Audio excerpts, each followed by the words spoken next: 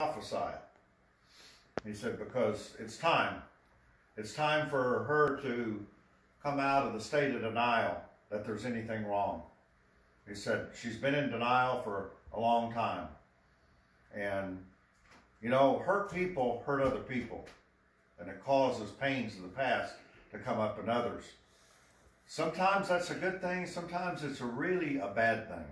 Depending on the circumstances, depending on the individual, where they're at, and operate in that thing that continues to hinder others is not good, because that's not the Spirit of God.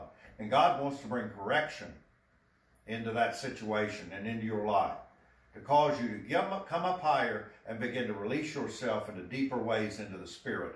Because the Spirit will give you life and liberty and freedom.